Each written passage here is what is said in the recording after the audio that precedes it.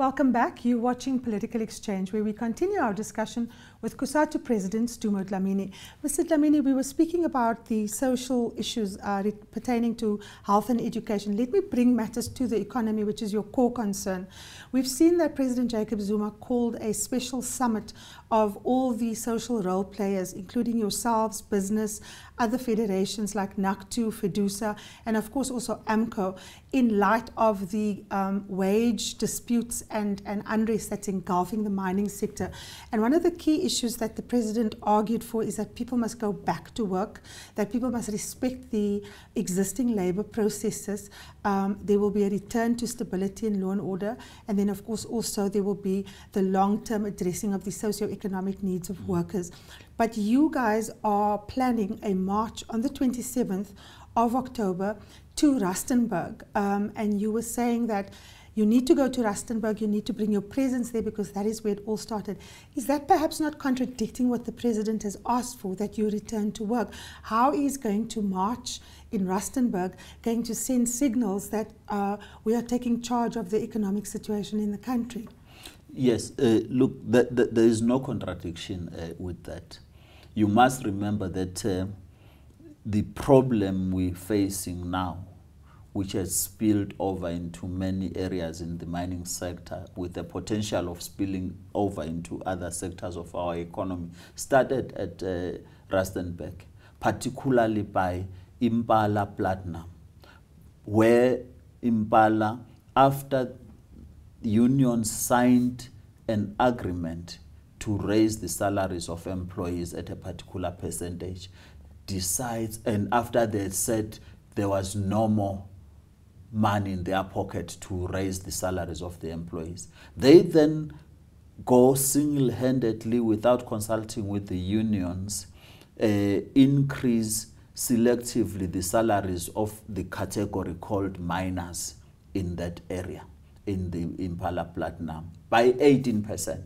No negotiations, nothing, they just raised the salaries, creating an impression, firstly, that they have a lot of money, but two, creating an impression that they wanted to destabilize and disorganize those unions they had a relationship with by just talking direct to those workers. They give them the money. That then leads into Lonmin Marikana, because now workers believe there is a lot of money. But as it happens, a continuous work to dislodge the NUM was happening jointly by management and the other forces of people who have been expelled from the union and people that were beginning to emerge, forming a new union to be a counter to the NUM. And we have understood that to be a situation where dislodge the NUM, weaken Cosatu, weaken the alliance, then everyone says it's a free-for-all. So are you suggesting, Mr. Dlamini, that it is in fact employers that is in part responsible for the instability we have regarding people making wage demands that are out of the agreements that have been struck in the relevant bargaining councils? Exactly. The blame is put squarely on employers, and in particular, Impala Platinum, for what they did. The Lonmin thing comes as a consequence and a complication, because you then have Lonmin negotiating and allowing people who do not have any recognition agreement with them to come and sit in the bargaining structure at Lonmin, which was wrong in itself. So the whole area has, because it is densely occupied by many mining houses, becomes then a sore point of this grievance of the workers, and we under the guise that the NUM has sold people out because NUM failed to negotiate up to 18%, which the employer could easily give. So let's destroy the NUM. We are going in there to defend the National Union of the Mine Workers, to defend collective bargaining. Hence now you're talking, Platinum Belt is now saying we need centralized bargaining, which is very, very important. We're going in there to say the labor rights that have been fought for over many, many years should be defended, at which point? At the Rustenburg point. Is that the justification for the march? That march is solely to do that. Remember, Impala Platinum has dismissed 12,500 workers, largely members of the NUM. And if you allow and say those dismissals can just go unchallenged and cannot be reversed, forget. We are going to say reinstate those workers, make sure that what they are demanding is properly negotiated in the structures. Let's come to that issue of properly negotiated. We know that AMCO doesn't have recognition agreements and that it doesn't meet the threshold. And yet President Zuma invited them to be party to the talks. Should you not show the same generosity from your side, given the fact that although they don't have the required numbers, they do have a presence and they are very material to what happens? In fact, you yourself have said everywhere where AMCO goes, there's violence, there's an illegal strike or an unprotected strike, and then you have chaos. Isn't it time that Cosatu accepts the reality of AMCO in the platinum sector? Cosatu, the NUM, accepts the right of anybody or any organization to recruit properly, to fight for organizational rights to be recognized following the law. What Cosatu will never accept, what the NUM will never accept, is that people will beat workers, will kill workers, and force them into joining a union that they do not have, and force them to resign, be paraded to resign from their union, conniving with managers and that particular organization which seeks and wants to be a union. We do not accept that. We don't think it is the right way to do. We are calling for people to follow peaceful and lawful means to recruit new members or to recruit new members in a particular situation. So we're not opposed to them coming in. They must follow the peaceful, the lawful means to recruit. Mm-hmm. Let us return to the issue of policy debates. Now, you said earlier that you've made a lot of gains under this administration. You've been consulted. You have had a big say in the new growth path in IPAP 2. But one of the things that you haven't been able to do is to influence monetary policy. Mm-hmm. And many analysts argue that there's an implicit bargain in the alliance, that Cosatu gets to be influential as far as it goes with the labor law regime, but that the fiscal conservatives in the alliance retain control over monetary policy and the Reserve Bank. What did the Central Executive Committee speak to on the issue of monetary policy? Because it has been a central demand of Cosatu's that we have a different monetary policy. The Cosatu, and in this CEC in particular and previously, we're saying the Reserve Bank must be nationalized. It has to come to the ownership of South Africans and the government of South Africa in particular. It can't be that it is controlled from Germany and people will just decide. The Reserve Bank has to play a developmental role into the economy of our country. But how does it retain its independence?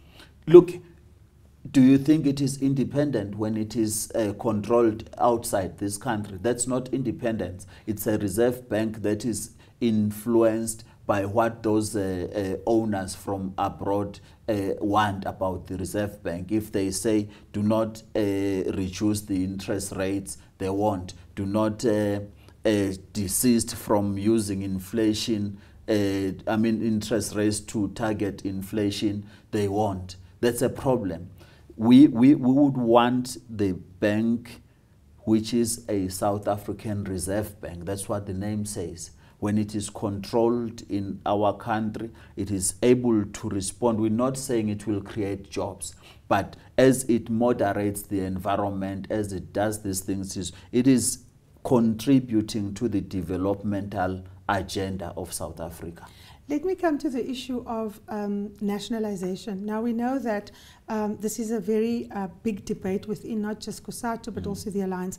When I spoke to Secretary General of the African National Congress, Mr. Gwede Mantashe, he said that the policy conference of the ANC was very clear: wholesale nationalization not on the table.